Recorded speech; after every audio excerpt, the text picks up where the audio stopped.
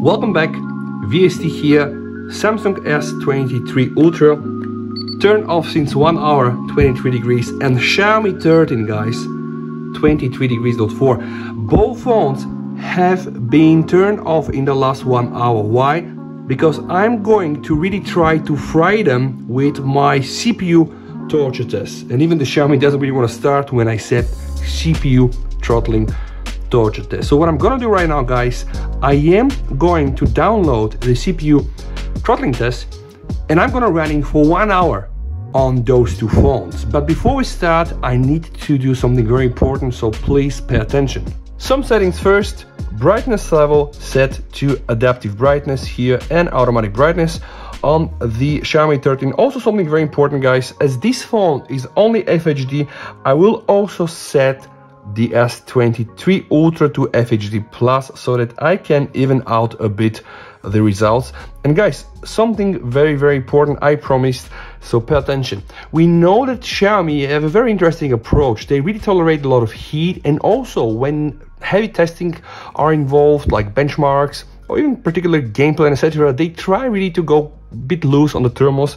Samsung have a different approach. They have a more balanced thermal management. When the phone gets too hot, they'll probably try to throttle it a bit to kind of like save the battery and all of this and keep going. But of course, this might a bit impact the performance. So thanks to my friend YDG, I've decided to up the thermal threshold from the S23 Ultra with 2 Celsius, so 2 degrees Celsius, which means that it will now tolerate a bit more heat. I've also removed all of these things. They were here switched on. Additional setting, limit CPU boosting where heating, decrease maximum brightness, all of these things, I don't want to have them there. So I really want that the phone can take as much heat and hopefully not throttle. Number of threads 20, automatically end test after 60 minutes. So I'm going to use the same settings here, okay? I'm gonna go inside the options and I'm going to put here 60 minutes. Both phones fully charged, 100% of the battery connected to Wi-Fi. So prevent phone from going to sleep, CPU monitors, all of this is there. And guys, I will also try to do some temp readings every 15 minutes, let's say. So just before we start, 28 for the Xiaomi 13 and 28 for the S23 Ultra. They are really even out. And guys, now without any further ado, we're gonna be starting this for 1 hour. All right, okay, good. Yeah, as you can imagine, I will speed up the video a bit and I will do only some pausing when I'm measuring temps. And if you like videos like these, guys, and it's too hot already where we are, don't hesitate, sub for the channel, and I promise hot videos. Hot videos. All right, enough cringe, guys. Let's just see how well both phones will handle. And yeah, who is gonna throttle more? All right.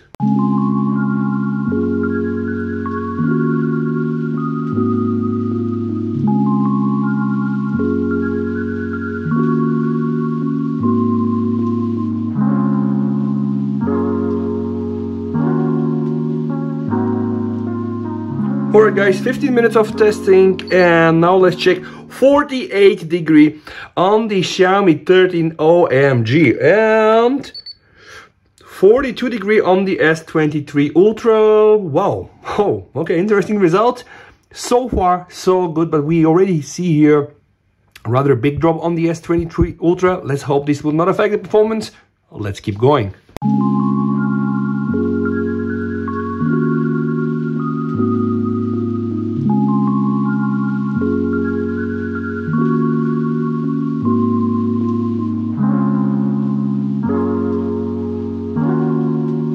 Wow, guys, the Xiaomi 13 is displaying a message that is overheating, but still the test goes on. So I'm really impressed with that. Wow, let's just see what is going to happen and if this is going to just stop the test. And it's almost 30 minutes, guys, so let's just see. Wow, 49 degrees. Here, guys, 42 degrees. Whoo, getting interesting. And we're down for another 30 minutes of CPU thermal throttling torture test.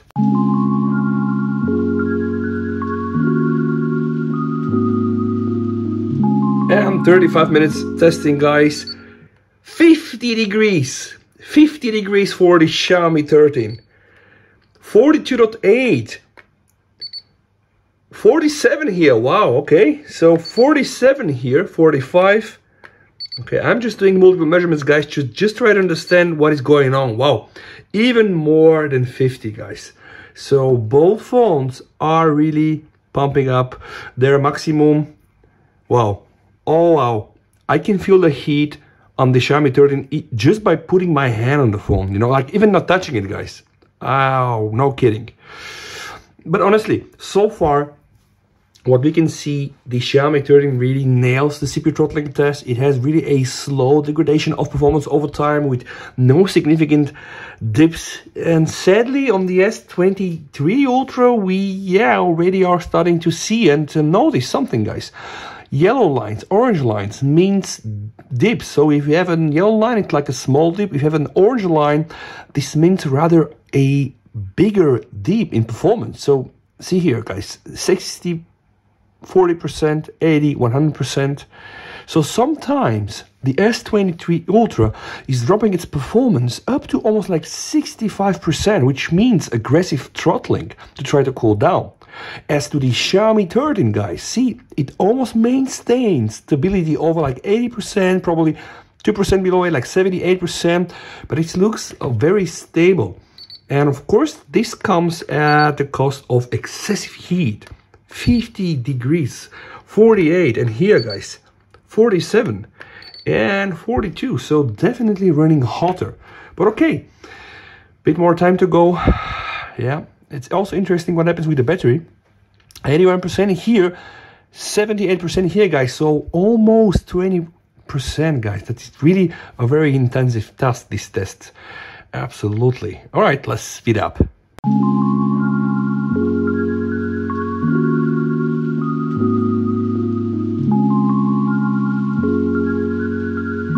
"45 minutes. Amazing. Both phones are still there. 50 Celsius here, guys, and 47 on the S23 Ultra.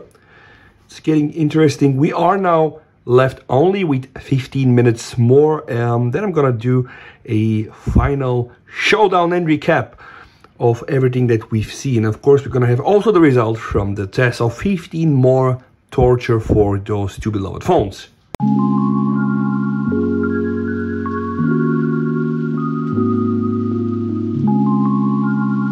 50 minutes has passed, guys. We now have entered the last 10 minutes. 51 Celsius on the Xiaomi 13 and 46 on the S23 Ultra, guys.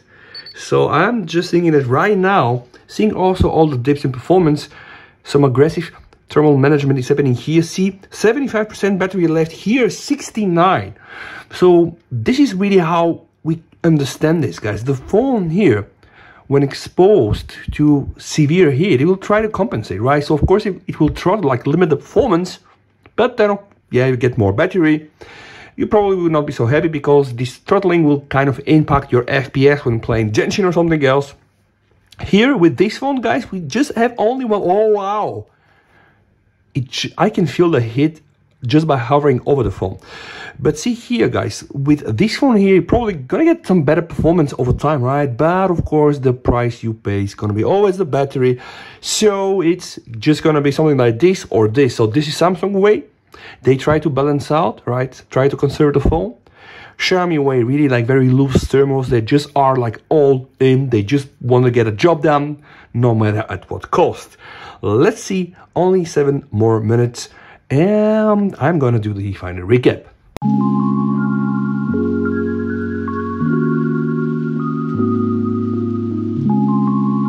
The final 30 seconds of the test are approaching, guys. 50 Celsius on the Xiaomi, almost 51, and 44 on the S23 Ultra. Okay, I'm just gonna test some multiple spots, just try to capture some of the nuances, guys, but it is almost 51 degree on the Xiaomi 13. See here, 50.4, and I'm just trying to find like the hottest spot.